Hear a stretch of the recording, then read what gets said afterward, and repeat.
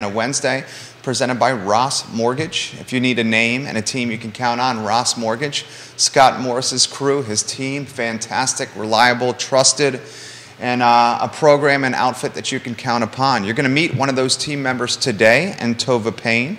I'm very excited for the introduction of Tovah to the community on the I Love Seaville network. Scott is going to speak from the heart today as well, and I think it's going to be something that folks need to stand by, listen, and realize just what kind of stand-up guy this guy is. Joey Rifkin, the director, as Judah Wickower is having fun in the sun in the Outer Banks, although I will say, right now in the Outer Banks, it's in the upper 40s and mid-50s right now, Judah. With some projected, hey, I tell you what, if you like to fish, Jonah, I'll tell you where the key to my shed down there is with an enormous amount of equipment. It is big drum fishes on weather down there with some big waves. There you go. There you go. Joey, we'll go to the studio on the 3-shot and welcome our guests here. Guys, pleasure to have you. Tovah Payne, why don't we go ladies first, and then Scott, we'll pass the show on to you. Tovah, if you could, introduce yourself to everybody that's watching the program. Hello, my name is Tovah Payne. I've been in the real estate agency, or real estate for about 2 years now. I was a transaction coordinator for about 2 years, and then I started working for Scott earlier this year, just kind of dabbling in being a loan officer and just the whole mortgage industry. I have 2 little kids. I homeschool and work full-time. It's just also very, very interesting. I mean, we got to highlight that. I mean, you're a rock star here. How do you manage that? My wife and I, we have a son and a newborn on the way, due around Thanksgiving. He's got 3. One item that is very different than our scenario, Scott, is the homeschooling element. I mean, that's quite impressive here. Please tell us how you've managed that. Well, I do get to work from home quite a bit, so that kind of helps. I try to get the kids up basically before I start work and kind of get some of their school done, and then just go from there. Fantastic, fantastic. Let's go to Scott Morris. Scott, the show is yours. Anywhere you want to go, my friend. Good morning. Yeah, so I kind of wanted to, it took some time for me to get to where I could deliver this, but I've been absent from the show and sometimes I've had John sit in and John Snow also on the team and some other things we've done back and forth. I was diagnosed with a pretty aggressive form of nasopharyngeal cancer back in May, so I went through months of chemo. I was still fitting the show in then. Work has not changed. I'm more than halfway through radiation chemo combination treatment right now. I've got 3.5 more weeks, or less than that actually, remaining. So there may be some points where I'm still not here on a Wednesday here and there. I get that knocked out at 7 a.m. in Northern Virginia, head straight down, get everything going, whether it be team and work related over the phone, or get in for the show and kind of talk about everything that's going on. So I wasn't here for the pity party. It wasn't something that I really knew I felt comfortable delivering. But now I'm at the stage where I kind of want to explain the absenteeism. Those of you who have worked for me, and I want to say big thank yous to Diana Banks, Aaron Cardo-Searcy, any number of other realtor partners, Danny Tuggle, Nick Hill. I could go on and on and on with people who were aware of what was going on. Roxanne Carter, just a limitless number of people who knew the situation and still trusted me with their business, and we got the same or higher level of service provided to your clients, and that's what you're going to continue seeing going forward. And then in November, I'm going to go to absolutely back to crushing it and harassing all of you and being, helping grow this branch in a way that I've truly dreamed and see fit for it to be. Scott Morris, appreciate that straightforwardness and honesty. Talk to us about the process. Talk to us about the last few months. We've seen it here, some of it on the studio and the network, and I've been quite impressed with your fortitude and the support you have in the community, the support you have from your family. I think you're gonna kill this. You're gonna crush it. Yeah, I feel that too, and I operate everything from a positive mindset. Like one of the things that I want to get into on the show later is kind of this entrepreneurial spirit that that drives all of us. There's a new book out by the dude from AOL called Brain. Sorry, Rise of the Rest, and it's really about how people get dissuade from starting their own thing if they're not in Seattle or Massachusetts or New York. And for people who are new coming into this business, Jon Snow came in March, and just the year got more and more difficult from a loan officer perspective, but he's continued to grow and grow on a pace by just doing the things that I told him would work, are continuing to work, and with a positive spirit, saying that if he had to make the same decision today that he made back then, that's where he would be. This is where he would be. And if you don't go into these things, like I struggled in the beginning mentally with how do I refuse to talk to people about this because I don't want it to be viewed as we don't want to stress him out, or he's not going to do as good of a job, or all of these I let these paranoias, these outside this self-talk was not encouraging towards success. And the sooner I let that go and got in a mode of positive mindset overcomes all, really kind of shifted, where we were going in overall direction. You're getting props from the viewers and listeners. Kevin Higgins in Greenwood. Kevin, we love when you watch the show. He says, the fans of this show and network have your back, Scott Morris. Great job in moving forward. My football team will say a prayer for you in our pregame huddle at 5:30 p.m. today. Who are they playing? Scott Morris, you've got this today. Kevin, who is your team playing at 5:30 today? He is the coach of the team, Kevin Higgins, and just a champion of all things good in this community. I love you, man. I love you too, bro. I appreciate all the support, everything going this far. Like it meant a lot. Put in, it's resonating with the community here. Put in perspective the treatment, the challenges, the time, the effort that's gone into it. I mean, we're talking drives to Northern Virginia here. Yeah, every day I'm in Fairfax. Part of it's schedule, time blocking, making sure that you're putting the right priorities in the right place. Keith Smith, is that black coffee, sir? Just asking. Putting the right things in place and prioritizing what's the most important. Once I wasn't working for someone else and had gone off on my own, you find that a lot of your thought goes into how are you serving the people that rely on you to serve them. So you no matter what's going on in your life is less important than your employees. You serve them, they don't serve you. Your children, your family, your wife. Those are all things that that you can't stop pouring into just because of whatever else is occupying your mind space. Well said. Tovah, we'll get you in the mix here. And before we get off this topic, it's the Falcons on Saturday. He says we're going to destroy them like Scott is going to destroy cancer. We have a scrimmage today and some practice. Oh, it's really, I don't know how old those kids are, but the Falcons better watch out. Put in perspective the team, the environment at Ross Mortgage and Scott's team here. I mean, it sounds like it's very family oriented. Yeah, definitely.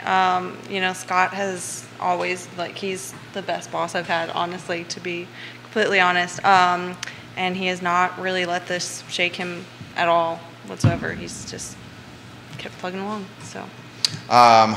Multiple folks are saying, Scott, you got this. Grayson watching the program saying he's going to pray for you with his family. You got Suzanne Bright watching the program, echoing the thoughts that we have, Scott Morris, and our thoughts and prayers. Watching the program today, Scott Morris has offered a level of humanization and personalization and localization that I think shows you why he would be a fantastic guy to work alongside in what is arguably the most difficult decision of your life outside of who you marry, and that's buying a home, and certainly in this volatile real estate market. Let's talk about some volatility. Let's go. The show's yours. Anywhere you want to begin on the volatility, massive amounts of questions ready for you already, but show is yours for a monologue, please. Already heard that you talked about, people who are locking in over 7. We're still quoting without significant points, discount points in the 6s for your, better side of 680 plus credit situation, regardless of program. That's government and conventional. And what we're seeing today, we're seeing some pullback in the U.S. 10-year. We're seeing some recovery from the. We took 3 days that totaled over 200 basis point loss in the MBS market, which basically what that equivalates to, what that means to someone listening who's not savvy with that lingo. The mortgage-backed security market is kind of what loans are wholesaled into, and it's investor appetite for those. That in combination with what the forecast from the U.S. 10-year is telling them is kind of where to price and where they're going to land with some of these numbers. The U.S. 10-year moved 20 basis points in 2 days, pushing it up to 4% for the first time since 2006. Rates get chaotic at that point because the investors don't even know where they want to price. Then there's some other secondary arbitrage where the coupon isn't as good as it was, and there's some spec purchasing that goes on that, and spec purchasing is like a Fannie Freddie direct kind of thing where you have to package so much bundled in and you can get a discount price going forward, and that became a hot mess on the secondary market as well. What I'm getting at is a couple of days of chaos. I sent out some messages to Keith, some other realtor partners, and said, look, if somebody's telling you that things are bad right now, like, just put it out of your head. Let's talk on Wednesday to Friday is where we start to see some normalcy return. And plus, so much of this trading is algorithm driven that when things start getting bad, all of a sudden they get exponentially bad very, very fast until humans step in and go, wait, shit, this is oversold, isn't it? And oversold being the bond market. The bond market is severely oversold right now. On top of this started with Fed speak. You had some Fed bank managers come out, say some things that were derogatory to the market. And then you had Jerome Powell in a conference tell people to go back and listen to my remarks at what's the place that they Wyoming, Jackson Hole. Jackson Hole. And in Jackson Hole, he said, we're in this for the duration and then some. Now, him reiterating that tells people that, I drank the Kool-Aid. I thought we were going to stop at, I thought 3.75 was the peak of the U.S. 10-year. I bet that gets corrected in the next couple of days. Because on top of what we're seeing with the Fed speak that scared the out of the market that created this chaos and the Fed managers, now we're starting to see real-time deterioration of the global market, meaning the sterling is about to meet the dollar parity for the first time in its history.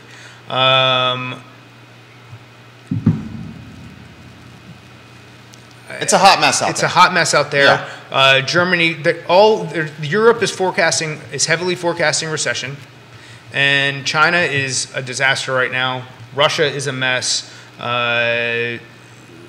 With all of that is going on, that is going to be a benefit. I'm not trying to be like, hey, we're also facing a recession, and that's going to be a great thing, guys. If you're listening in this footprint, for you it probably is. The university isn't going anywhere. The government isn't going anywhere. The things that drive commerce in this area are not going anywhere. And what we're going to see is this oversold barn market is going to start to pull back. And hopefully faster than the rate increases continue. While the Fed continues to stay with its policy, I think we saw a lot of taper tantrum that pushed people out, just fleeing the bond market, and then algorithms helping that money accelerate. As reality sets in, we're going to land closer to where I said we were going to land, and it's already happening 2 days in. There's too much other, Keith, just sit down. too many other things going on in the world than at this time. I like it. I like it. Tovah, we'll get you in the mix here. Vanessa Parkhill watching the program. Bill McChenzie watching the program. Let's do this from Kevin Yancey's giving you massive props, Scott Morris. Let's do this from a layman's perspective. Okay. Just everyday chatter that we may hear like around the water cooler or like around the streets of downtown Charlottesville. What do you see going on with the market right now?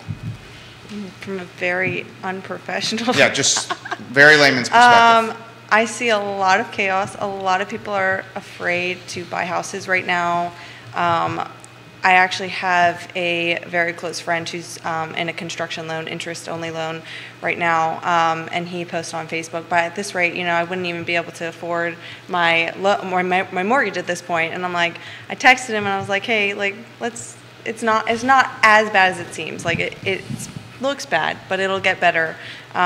So I just see a lot of people just kind of freaking out and not really. I mean, it's just typically we as humans are like, oh, this is really bad, and we just freak out and we let that kind of emotion take control of logic. And it's like, well, it can't keep going up, and even this isn't that bad at this point. Like if you look at it over the span of time, it's really, in the grand scheme of things, it's not that bad. Very well said. Very well said. Heather Brown giving you props, saying you're an absolute rock star.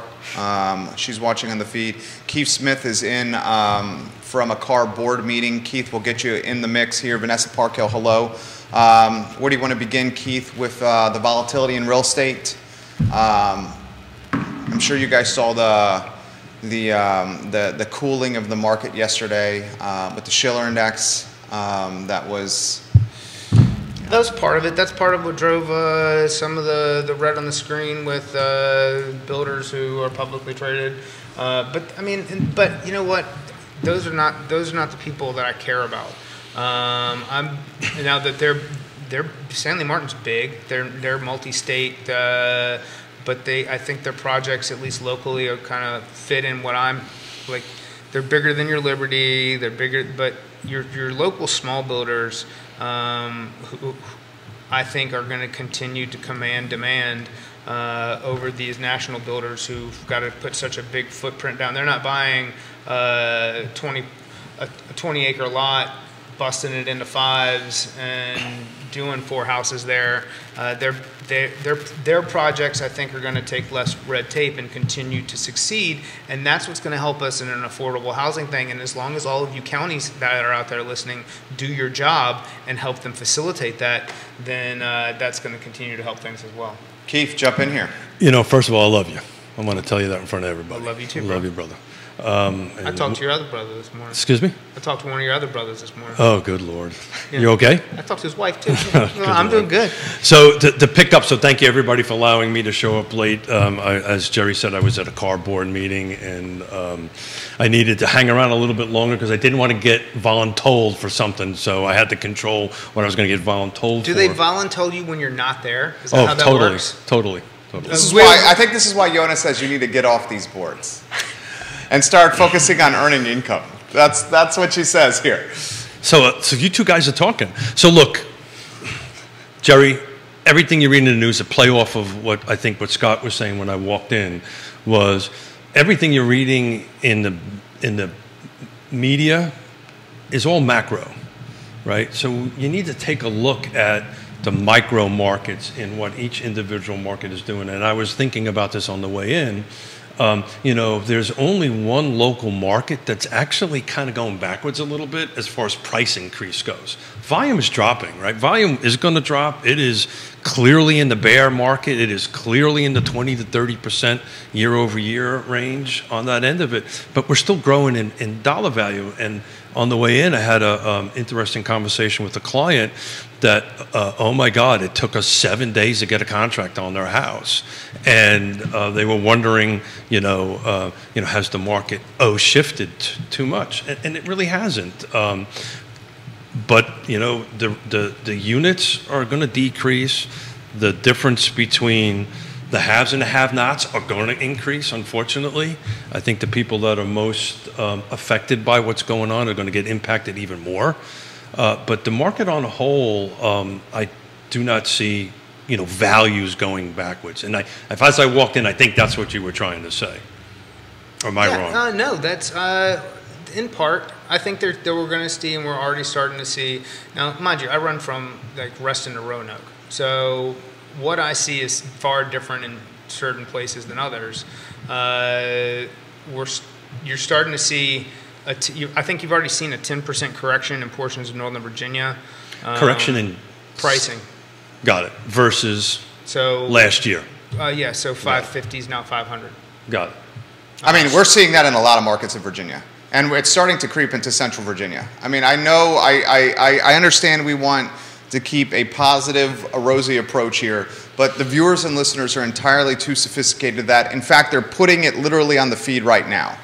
Kevin Yancey has said Northern Virginia real estate reported 24% decrease in sales last month, and now he's highlighting the valuation drops, which you just mentioned. Okay. But I think part of what, and one of the things that I wanted to tag Tovah in for, was the numbers on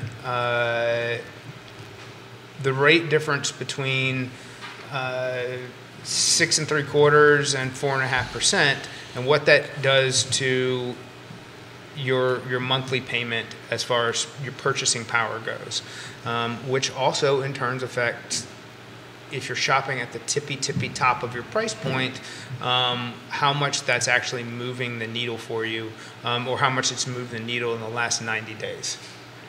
So are you just to kind of take a little further conversation on that?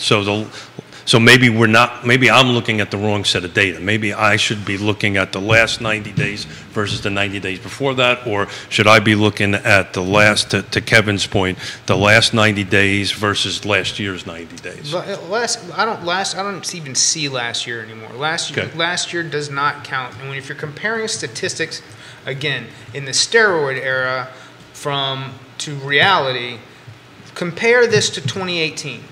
Compare this to 2018, and then you'll feel better about yourself, because you're not just. How easy was it? Look, the people who are going to survive this from a professional standpoint are the people who take action now. They implement things and they move on, and they get in front of the right people. I was on the phone with somebody, Jared Spencer, who I forgot to mention in the thank you people professional, that's just 100% been a standby, me and all of this. I didn't say you either, but I was going to get to see you. Yeah. It's okay. I understand. We're family, so it doesn't matter. So if you are not, this relationship is, this business is full of a lot of relationships of people who smile when they don't mean it. Like, and I'm like, have you ever been to Germany? They don't smile. They don't smile. They, smile when there's a cause for it. You're trying to get me into trouble. I want to work with people that I like, know, and trust, because those are the relationships that generate the best level of impact, not only for us but for our clients.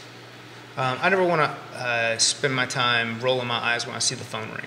Like, that's not what this is. So, but back to my point, if you're comparing 2018 to 2022, then you're in a real aspect. If you're using 2020 and 2021, bro, those numbers weren't real. The government had their thumb on the scale. There were, all these other things going on.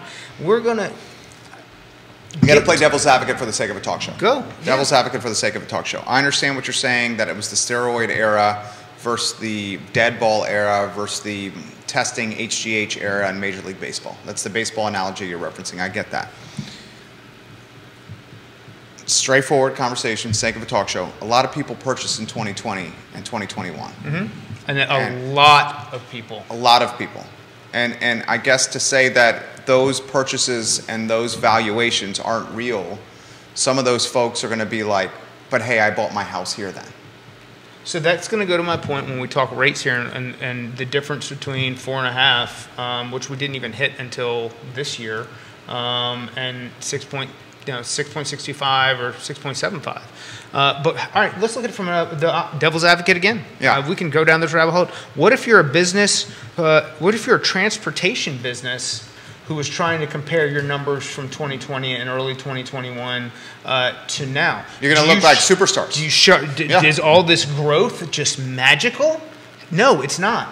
But then how do you go back to tracking real growth? And then I see you go back to the third quarter of 2019, and then you start now and you go, okay, where are we now compared to then, before the government turned us off, made everybody paranoid, and people were scared to touch or drink or sit or sip or sitting around in the car with anybody who's not wearing a freaking mask? I think that's a great point. Keith, we'll get you in the mix. I definitely want to hear what Tovah has to say on this. I think a lot of the people who purchased in the back half of 2020, let's call it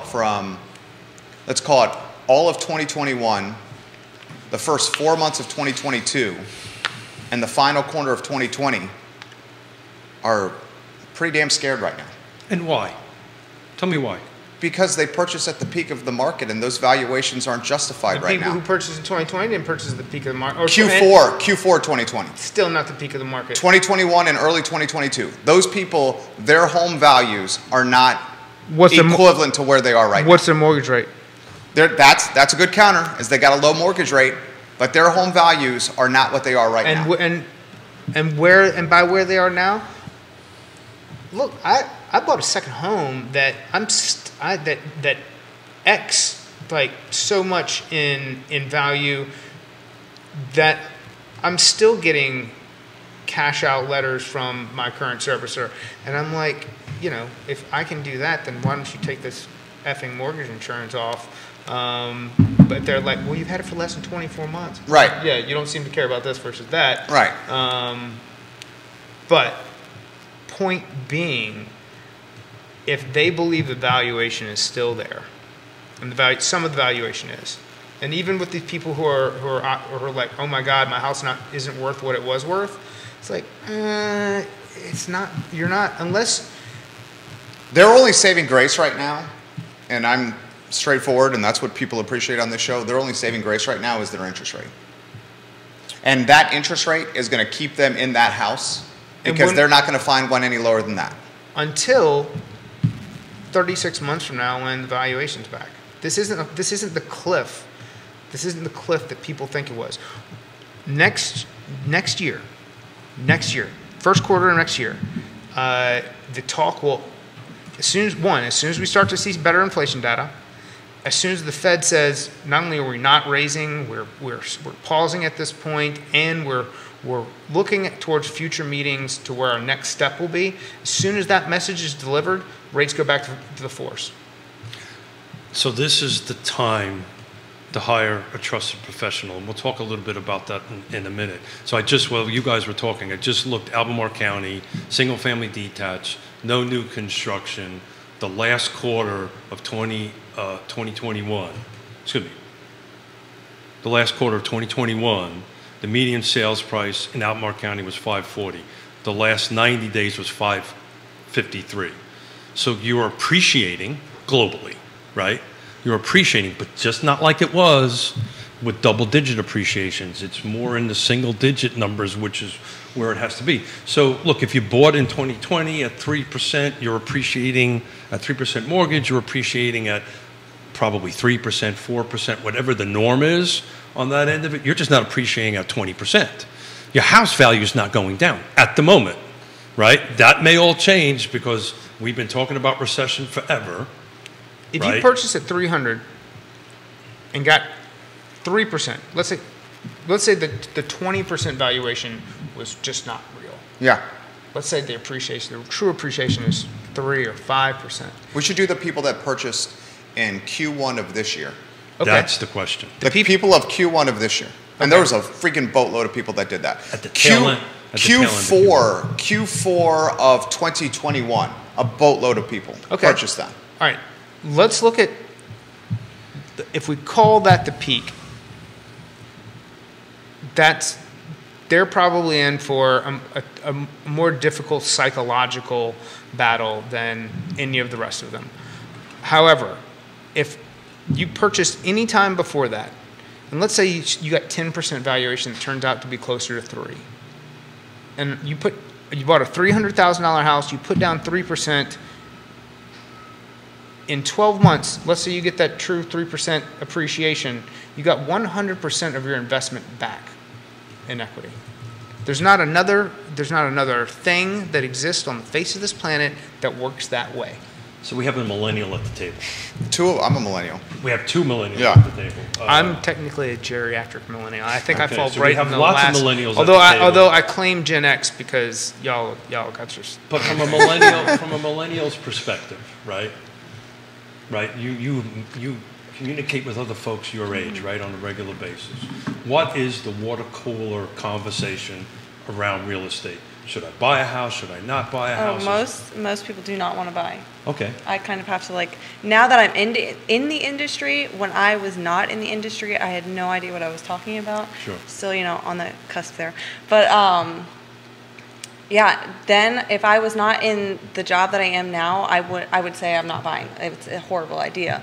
But now that I understand, okay, this is not, rates fluctuate all the time. We've seen that over the course of years now. When I bought when we built our house, I was at 2 points or 2% higher than I am now, and I refinanced within 3 months because it was in 2020 and so it dropped.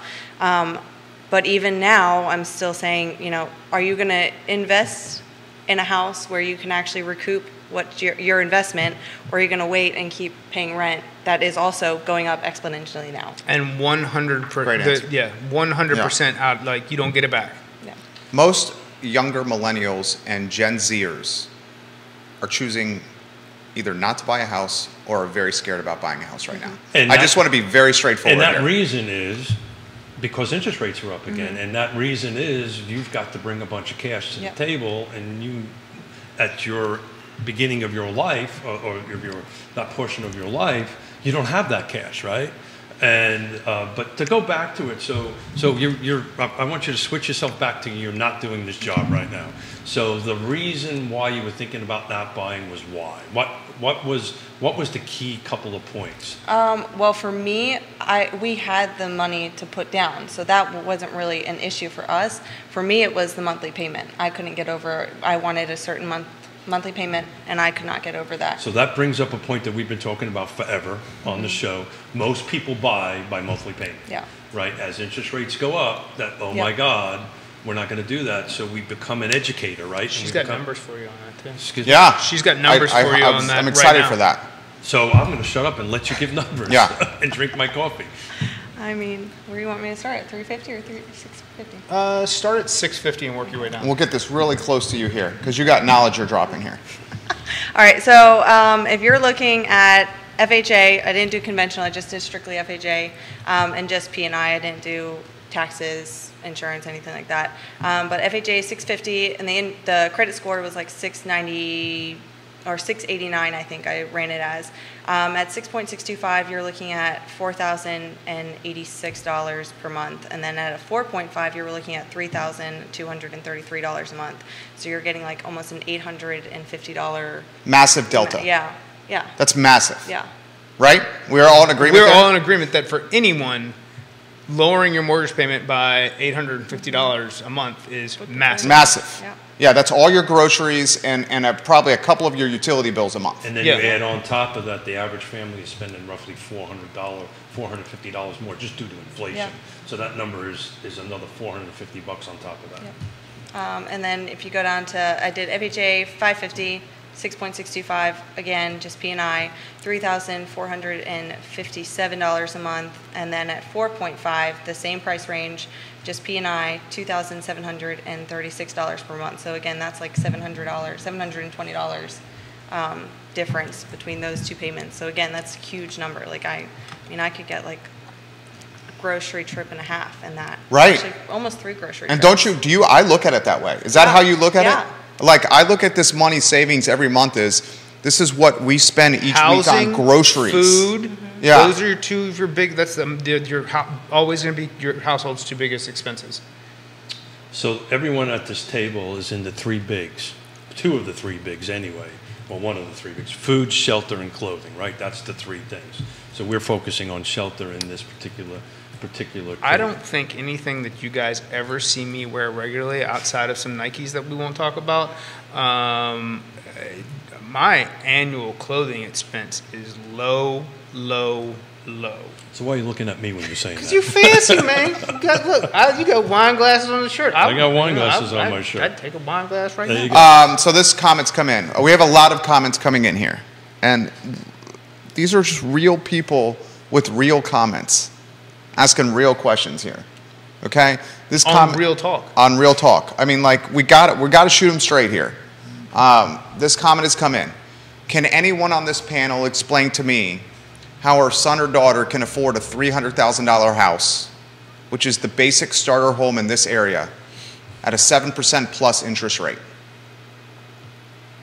Because, and I'm going to, here, I'll tell you what, give me 2 seconds while I scramble through this, because she doesn't have mortgage insurance. I'll give you the back question to that is. is, how much are you paying for rent? So going back towards the monthly payment of it. I would say someone that's in a first-time home buyer situation in this area is paying a monthly rent payment between $1,500 and $1,800 a month. If not more. If not more. For someone renting a home is got roommates. So they're not paying the entire nut of a place. I mean, unless it's a family. There's no studio apartments here. Yeah. So they're renting a room with other people like Eagles Landing, the Villas at Southern Ridge, Turtle Creek, one of the many places I started off with before climbing the ladder here. So a $300,000 house at a 7% interest rate, Scott's doing the math. I would imagine that monthly payment is going to be considerably more than the $1,500, $1,800 a month they're paying in rent. And I can just we can just look at a mortgage calculator and do that, which I can, I'm adding in So insurance, everything. So my comment is even if it's a couple $100 above rent, right? I don't know what it is. Scott's going to give it to us on that end of it. But if the question goes to the point that I've been making all along. This division between us and them is just going to get greater. All right.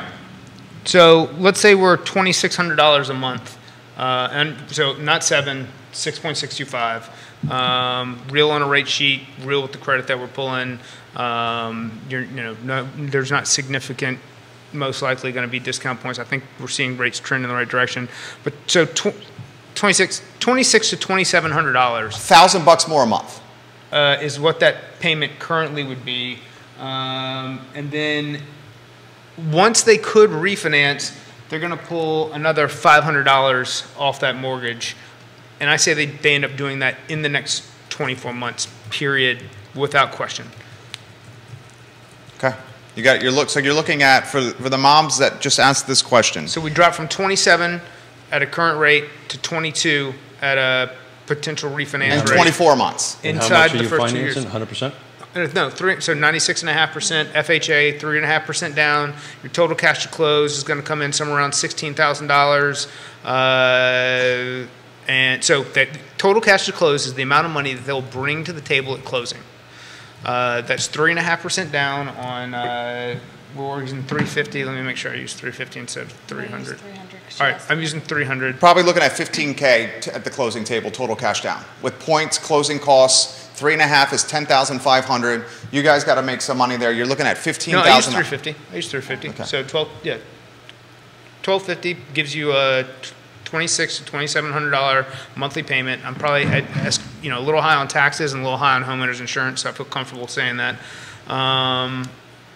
especially if you use Jarrett Spencer at Liberty Mutual, who is a fantastic individual to work with. And then you're going to get somewhere between $400 and $500 reduced from that when they choose to refinance, and wait for me and not all the stuff that you get in the mail. So I can say it's too early. We're not there yet. So Jennifer, your son or daughter's looking at about $1,000 more a month, and is going to need to bring $15,000 to $16,000 to the closing table. That's what we're saying. That's what we're saying. And the $1,000 more a month is going to be over a 24-month period of time. And not to mention that $1,000 more a month, they're going to recoup in their tax bill that they're not getting any money back from in rent. They're going to receive $600 of that $1,000. Well, no, I'm sorry. Roughly 6, they should be discounting roughly $6,000. I'm not a tax professional. You should take this up with a tax professional, but and not H&R Block, please. But not yes. I'm sure that we can refer you to any number of trusted people. Of the $12,000 that that difference is going to be in annual mortgage income, they're going to receive probably 6 of that back in refund. Okay, so to your point, and we're going to throw it back to you, with rates where they're at now, the monthly payment has surpassed the monthly rent. Yeah, I got it. I just looked up what's available under $300,000. There's 5. Well, how about $350,000?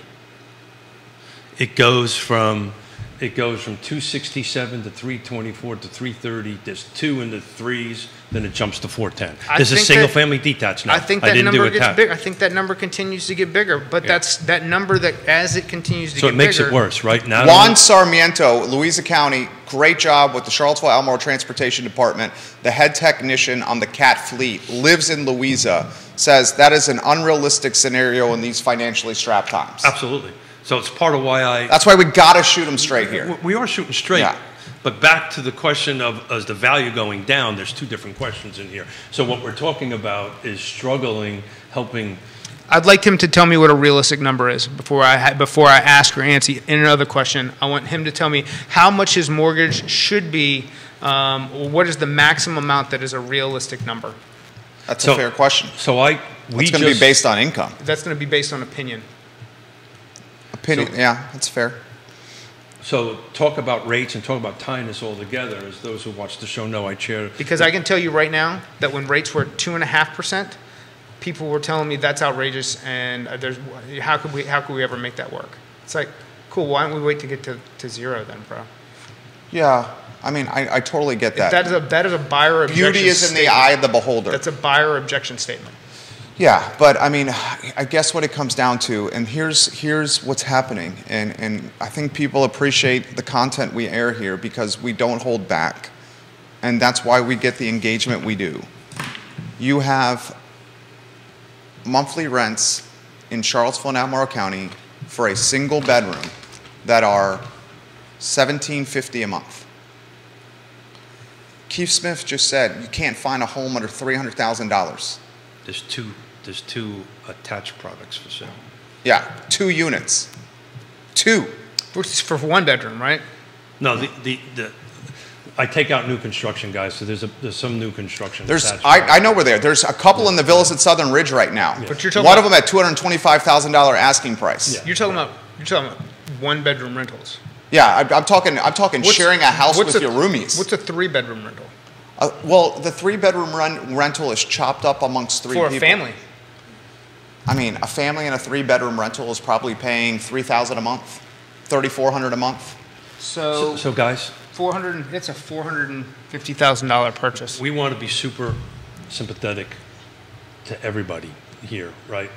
So just to tie this together and how I see the market changing, as those know, I chair the Piedmont Community Land Trust. We just sold in the last 2 days our last 4 units at Avon Park at $225.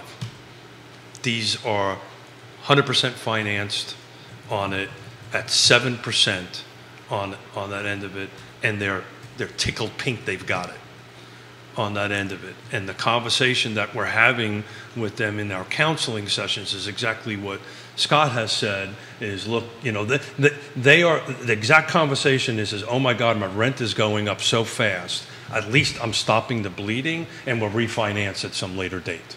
That's the conversation that we're having right now. But the problem is there's nothing for them to buy.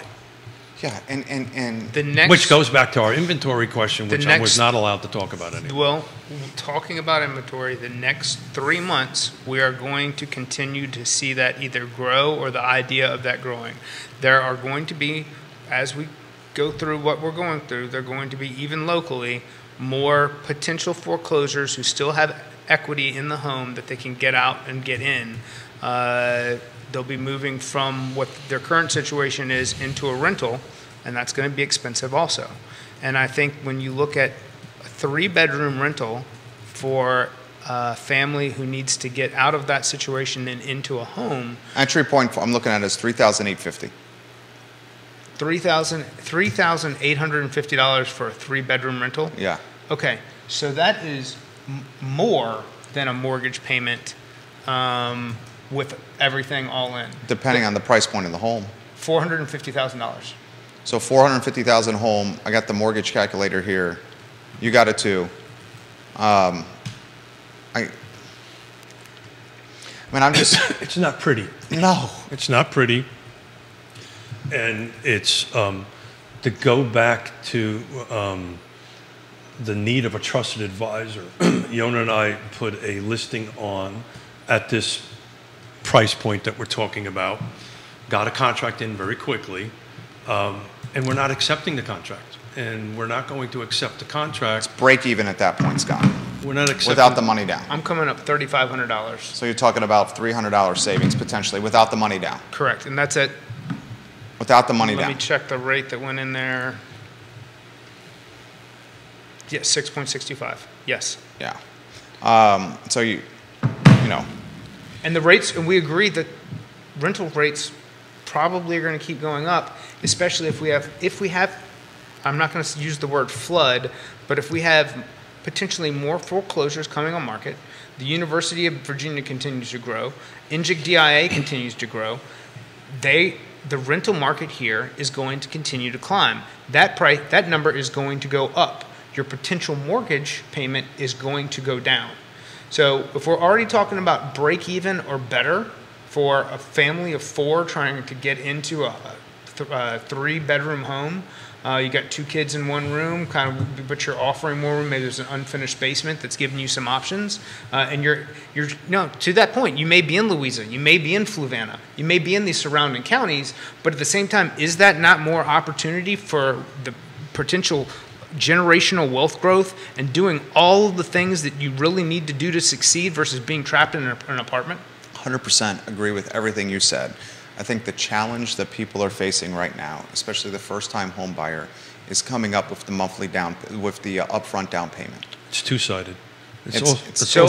As less offers come in, we're going to get more concessions. If we can come up with how to get you the minimum down payment, that 3.5%, you're going to have a tax refund. If you can do anything to shave and be conservative, you are 6 months away from being there. I love it. If you're some broke ass dude who's decided that you're going to get an engagement ring, you string together the intestinal fortitude to save what's going to save to hit whatever that number is. If you are a family who's going, how do we make this next step? You take the drastic cuts up front there to get to that goal. I appreciate that. So I do. I think the guys. I was a broke ass dude, by the way. So was I. I launched this company 15 years ago. I was stealing Chinese food from the Panda Garden buffet in Ziploc bags, like legitimately, or eating a double cheeseburger. Put that past you right now. No, I would do it right now if I needed to. I swear, I was broke ass dude 15 years ago. Legitimately had to invite 2 of my friends to live in the villas of Southern Ridge, or I would have defaulted on the mortgage. Like, that is a true story. But I'm seeing what the real people are putting on the feed here. Because real people operate from a fear-based mentality, and it's pushed by that thing on the wall. I think CNBC is undoubtedly doing it. The national media is undoubtedly doing it. Let's change the conversation a little bit. Let's try to offer. We have to be sympathetic, right, to millennial that's trying to buy a home, right, and trying to get in here. And, I mean, you got Danny O'Day writing on the show here saying, I don't think I'm ever going to be able to buy a house anytime soon. Exactly. He's 26. I had the same conversation with my son-in-law, who's going to be his doctor, going, oh, my God, I can't afford a house now. And so the conversation has to be is how do we help these folks through that decision? Turn off your squawk box, turn off that. Back to this conversation, how do you have this conversation through that to help them to do that? Because Scott, I love you with all my heart and soul, and you know that. But I'm looking at the week over week, this week versus the July 1 end of the week, and there's 80 less houses on the market than there was that week ago. And there's going to be even less. So I think the inventory is going to drop a little bit. 100%. Drop a little bit. And then, so we've got inventory dropping, we've got interest rates climbing, and then we have this thing that nobody's talking about this. The next set of buyers is not going to be 6%. The next set of buyers isn't going to be 8%. The next set of buyers is currently in the market now is not going to be... It's going to be all cash. It's going to be generational buyers. There's going to be... Keith is going to go, hey, I just sold my house and made $500,000 cash, and I'm going to go buy something. That's 100%. That's happening right now. And it's happening now. So I was saying earlier that we're helping a seller sell their first home, a millennial buyer resell their first home. They got an offer and they were so excited they wanted to accept it. And we said, whoa, time out. We're not going to, we've got to talk about this. We got to look at this. This is when the trusted advisor comes in. So the buyer is out of state, wants to put a contract on their house contingent on a sale of a house out of state. And I said, well, you know what? Great idea, time out. And we started doing our job and started talking to the agent up in upstate New York and found out the house has been on the market for 90 days. We did the research that the house isn't under contract. And we go, no, we're not taking your house off the market now. And with a what if, we might sell this and turn it to a dominant. Yeah, have they considered reducing the price to what's actually going to get it sold? Because it sounds like now it's overpriced for the market. We got the agent on the other side. We did our job and had this conversation because to Jerry's point, a lot of these folks that bought the house at the end of in 2019, 2020, want to sell their house. Now we have to have these honest and open discussions about how this process is going to go. Your value is not going down in this market. The process has changed dramatically in the last 24 months. I think we're beginning to see, if we're saying that it's not going down. I know that it's going down in some areas. There's statistics. I've got friends who have listings out there who are doing price reductions. But was it priced right to start with? Everybody thought it was. Yeah. I mean, the folks that are pricing the homes now, the professionals, and we got to get Tovah Payne in the mix here. The folks that are pricing the homes are basing it on comps. People have to price the homes out of the gate correctly now in this market. And still the reductions are happening. And all four of us here are in the business. We do this for a living. The average Joe and average Sally is more sophisticated than ever because they're spending all their time on the Realtor app or the Zillow app highlighting or flagging the homes they like. So they see the reductions. You just have to heart it on the Realtor app and then you get an email notification when the reduction happens. Yeah. It's not hard to do. And then you go on the Realtor app and you can see pricing history and where it started and where it dropped. You don't have to be an insider anymore to have these KPIs. Correct, but you also need to look at what they bought it for. Right? That's also on the app. I understand that, but you got to look at that. You've got to look beyond the arrow down and look, okay, well, they bought it and they've made $50,000 of equity. All right. So the apps have calculators on that. Yeah, let's slow this down. Sure. For your should be, would be, could be, I'm the most savvy home buyer that has ever walked the earth, and I know what Zillow tells me attitude versus the do you need to make a real decision because you're getting divorced, you're having a baby, you're making a job change. That's different. That's different.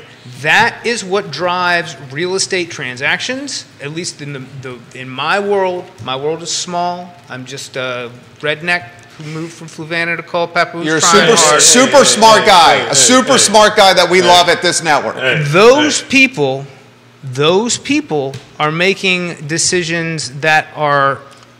Their hand has been forced. They need their hand has been forced. Always. Yeah. I've been doing this for 3.5 decades. There was always buyers and stuff. There was always the young millennial that needed to buy a house. I was at one point doing that. I'd love to hear Tovah's take on this. And the viewers and listeners are asking as well. Juan has said this. This dude lives in Louisa and has a great job in city of Charlottesville. He says, panel, it is realistically unreasonable to expect a first-time home buyer to come up with $15,000 at closing and then expect them to afford a monthly payment, rent versus ownership, of $1,000 more a month. Without a doubt. That is not sustainable, and how you will lose your house.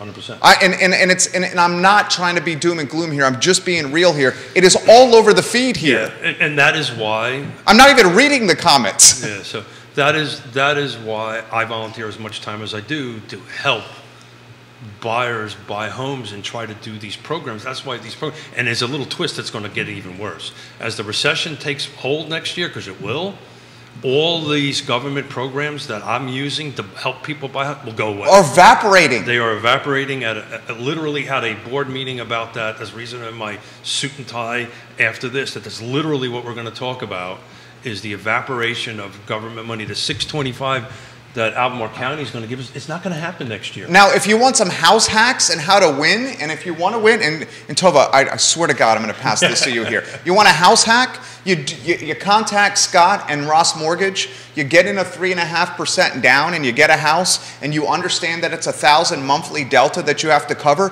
but you have 2 extra rooms. And you can monetize them potentially. Maybe you don't want to hear this over here, but you can monetize them potentially by renting them to your homies like I did at the villas, and now it's become a rental. That's a house hack for you. You may not want to tell your broker that, but it's don't ask, don't tell. It's what the monkeys, the see no evil, hear no evil? Yes. Speak no evil? Yes. The emojis on our phone? I am about creative solutions. Yes, I know you are. And that's why I like you. Is dude figures stuff out. It's my calculus teacher, DWYGD. Do what you got to do. That's what you are. That's what I am. That's what he is. But we got to let's get Tovah in the mix here. Anywhere you want to go. Tovah, we apologize. No, she loves it, I think. I do. I love it. The biggest thing for me, honestly, is people need to adjust their expectations. Like right now, obviously, I personally, if I were in a home, I wouldn't be able to buy anything right now, just in the financial state. However, I would be saving up my money, going through the right avenues to make sure that if the interest rates, actually when the interest rates do drop, when pricing for houses kind of levels, evens out a little bit, I am in the best position possible in order to buy a house. I think we're kind of always looking for the fastest answer, the quickest answer, and we want what we want right now. And for most people, that's just not happening, and I think that's where a lot of the frustration is coming in, is that I can't get this right now. Instead of being like, well, I can't get this right now, but what can I do in order to get it in this amount of time? So I think that's fantastic. How about this? There you go. Gave her the props. Bring her back. So I think she is coming back, right, Scott? She is coming back. Yeah, that was confidence and conviction right there, Scott Morris. From Tovah. I know. I'm aware. I actually don't have to make my own decisions anymore. This is like I know. I look at my calendar and I do what I'm told. That is So how did that best go team before member that? ever. What's that? Making your own decisions. I make some good decisions. You make great decisions. I'm also kind of a little wild. So I want to give a shout out to Woody Fincham. He's commenting. You want to hear what he has to say? Before Woody does, before you do that, I want to give a shout out to him because he opened my eyes up to a new set of data and looking at things that I've never done before. And this is the list price versus sold price. So this goes back to your point about his price, how things are pricing. So I just did Albemarle County last 60 days, single family detached, no new construction. The median list price was $500,000, I apologize. And it sold for $515. So the selling for a little bit over. When those numbers start balancing and going the other way, that's when the market is starting to really reduce. When the actual sales price are starting going reverse below the listing price. And I think he said this very succinctly, what you're saying. If things continue on the current trajectory, inventory will most likely increase as we slide through Q4 and Q1. Rates will quell demand and sellers will have to be more competitive. We are really close to a balance beam shifting. It's very difficult to call at this moment. And you know what? He's 1,000% right. This is hard to think. The sellers generally catch up way later than the buyers do when there's a shift in the market. That's just like the media being days behind, like what's actually happening in the mortgage market is getting. That's 3 days. The reporting's 3 days late every time. It's like, we've seen a crazy drop in mortgage rates. It's like, you saw a crazy drop in mortgage rates.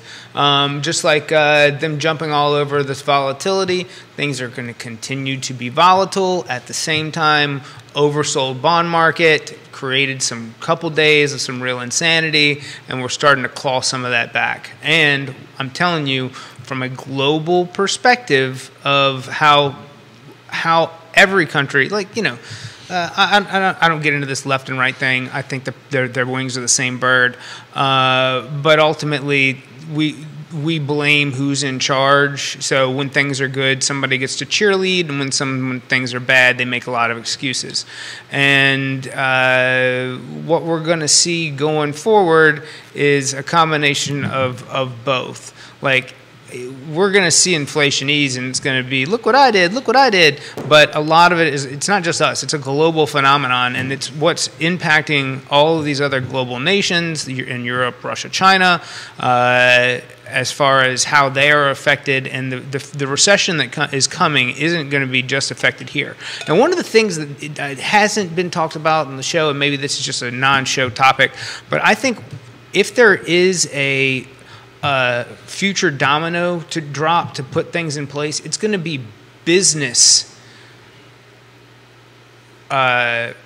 foreclosures, not housing foreclosures. Businesses that took out a ton of debt at low rate, and now even faced with with an impending recession where people are going to be more focused on food, housing, and maybe clothing. So maybe Amazon keeps killing it.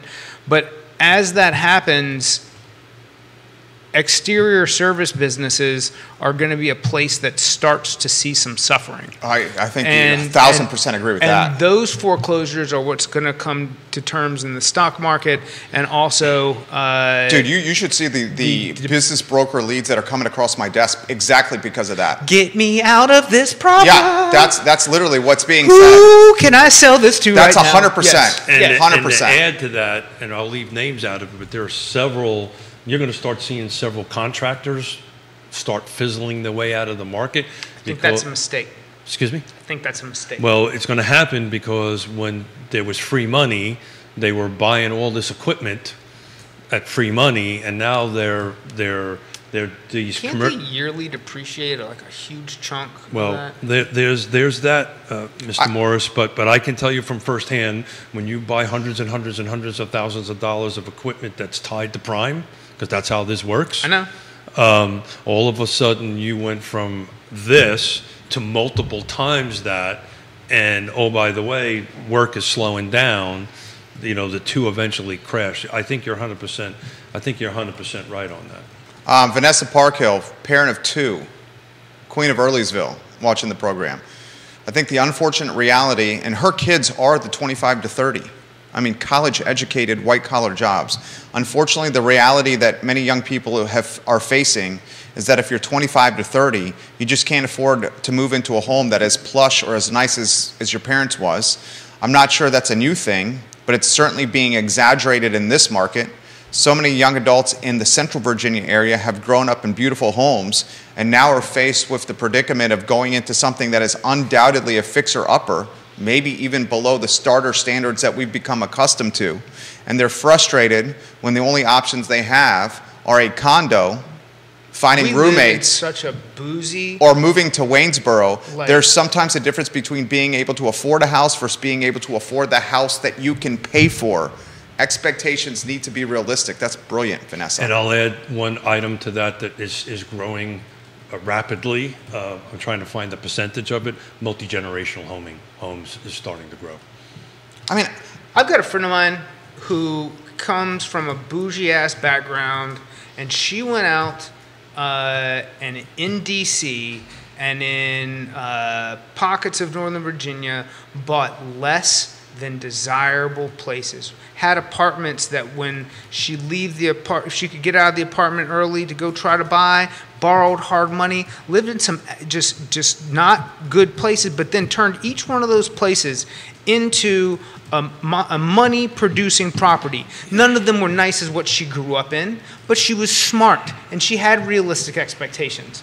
And if part of the problem is kids, and I say kids, I'm 43 years old. If you're 22, 25-year-old, you're a kid. And if you think that you're like this entrepreneur on Facebook or TikTok or whatever, trying to become some influencer, and you're going to take this influencer money and roll it into buying this bougie house, you don't live in the realm of reality. Now, if you're someone who's got a real job and you're upset that you can't go buy a house as nice as what your parents bought 30 years ago, that should not be your focus. The focus on wealth growth and how you can get there, and the home hacks that Jerry said that I would never want to hear about. I can listen with a blind ear from time to time.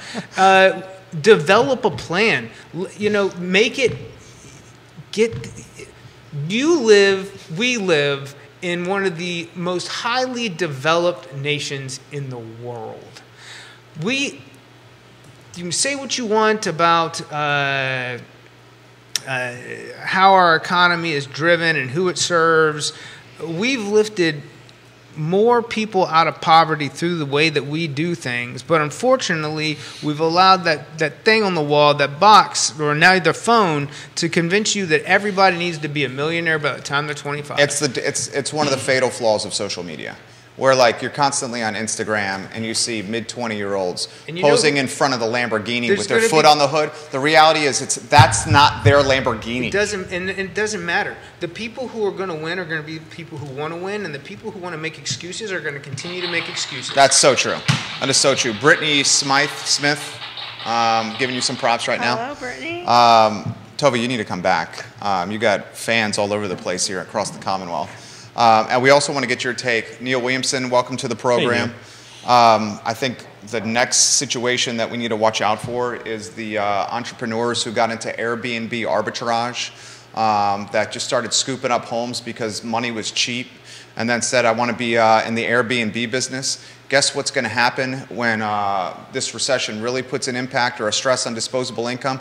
People ain't going to be Airbnb in your cribs anymore.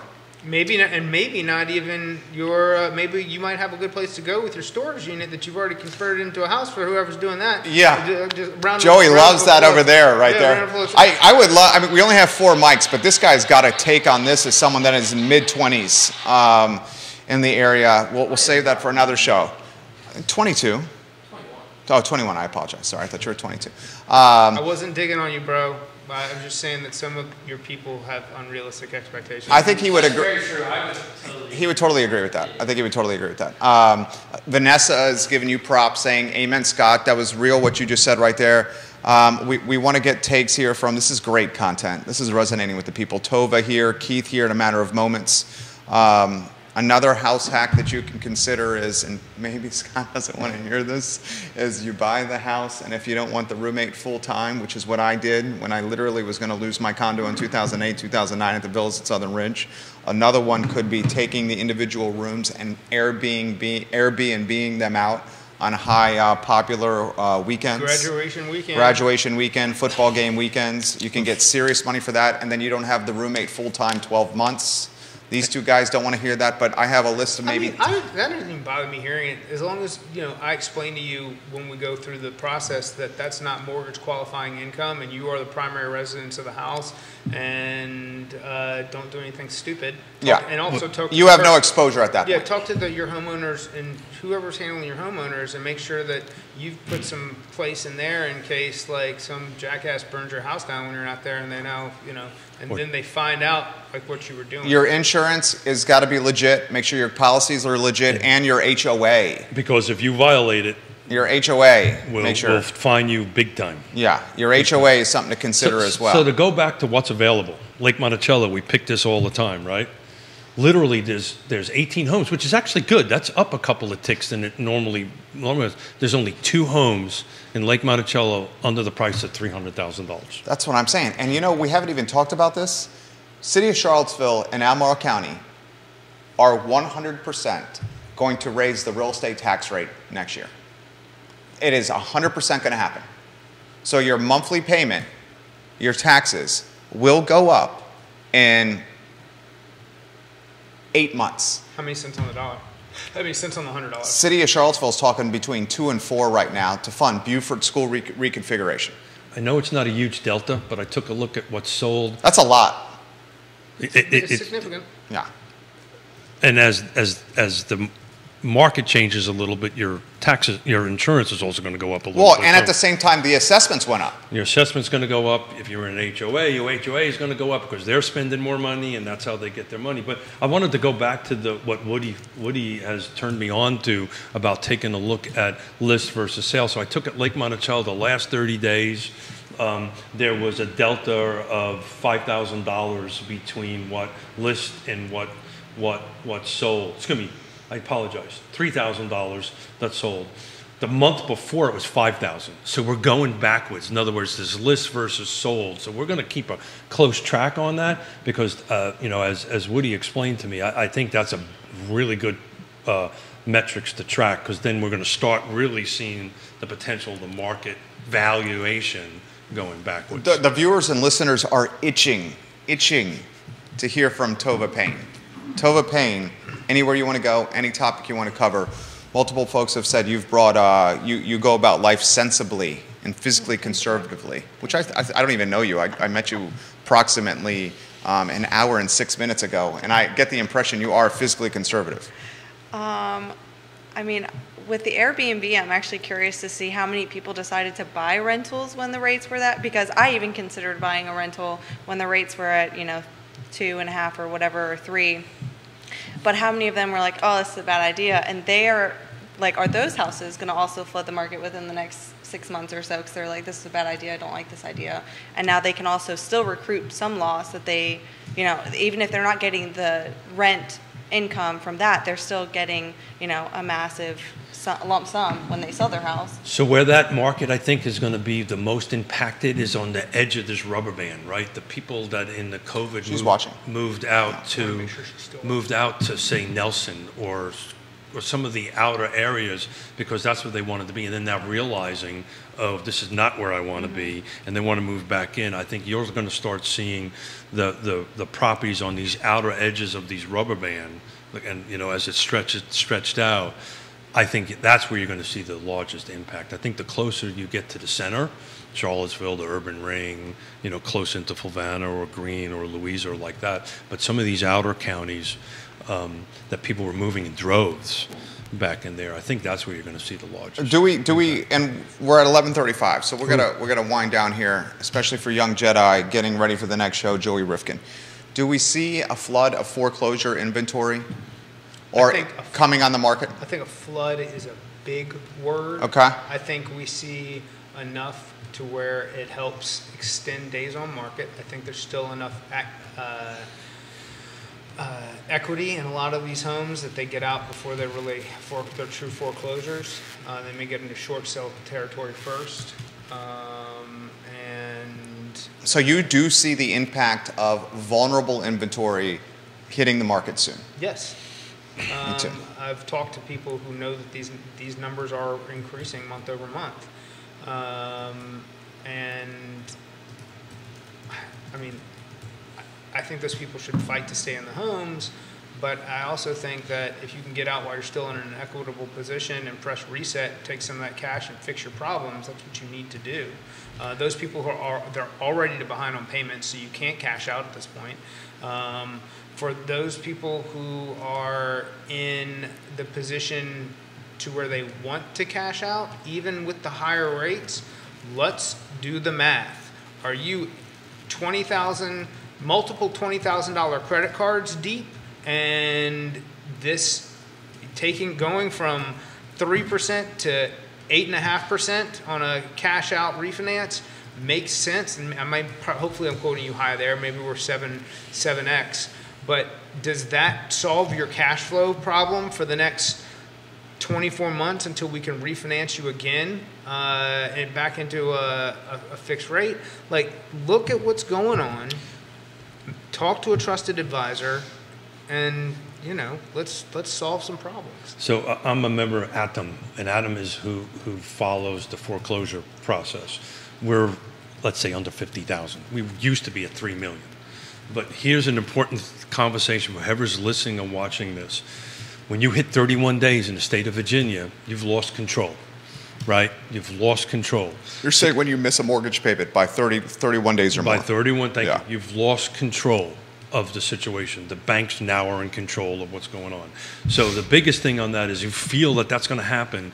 You've got to pick up the phone and call Scott. You've got to come up the phone and call a trusted advisor and start that conversation with it, because what the banks are doing right now, and this is what I'm reading on all these different feeds and articles, I mean, they're just saying, okay, you will sell your house. Right, and you sell your house because they don't want to go through the foreclosure process because they want to be landers. It costs them a ton of Banks money. hate owning real estate, and they also know the market is hot, so they want to get rid of the inventory as quickly as possible so it gets off their balance sheet. So they know the time to sell is now. So I've been through the time of great unpleasantness. I've had this happen to me, right, by multiple millions of dollars on that end of it.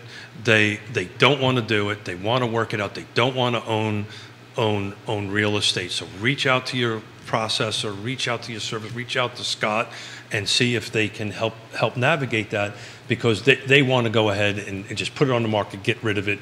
You are now, unlike the time of great unpleasantness, if you are scared and you're in this problem, you're in a unique position. You have equity. You've got equity. Yeah. I lost and buyers. And buyers. I lost equity. Phew. Yeah, there was a time where you drove through neighborhoods. 2008, 2009. Even in 2012, you were still seeing like the ghost towns. But for sale signs everywhere, just because they couldn't find buyers for houses. Yeah. So my biggest mistake I made in that process is I thought I can fix it. You can't fix this, right? Pick up the phone, call a trusted advisor before you hit that 31 days. Then after that, it's all over. Let's do some final words here. Why don't we go ladies first? She's absolutely hit a grand slam. Tovah Payne of Ross Mortgage. I got a feeling it's going to have a permanent seat potentially in this network, much to the chagrin potentially of Tovah Payne here. You're fantastic at what you do. I see why you're an asset to Ross Mortgage. These are the folks you would interact with, real people living in the market who know the business, who will go to war for you. Scott is that guy, literally and figuratively. Literally and figuratively. I get the impression Tovah is as well. The show is yours, Tovah. Ooh. I don't even know. I don't have words. What advice would you give to somebody who is decided that they want to do this, they're close, but they're just not there? Come up with a plan. I mean, write down a plan, or look at your assets, look what you have, look at your credit. Like the biggest thing honestly is money management. Like, can you manage your money better in order to put you in a better position? Like that's the biggest thing that I've seen in all of the loans that I've done is money management. Whether your credit score is not where you want it to be, or whether you don't have the funds to close, or if you want to pay down points, if you don't have those funds, that's the best place to start, and that's the advice. Well said. Bravo. Thank you. Scott Morris. Create a plan. Create a plan. So, I've got some stuff going on, personally that we talked about at the beginning of the show that I'm not going to dive back into. But shop-wise, I'm bringing somebody on at the end of this week who's going to be an absolute asset. He's also going to be an asset to something I'm going to call branch growth.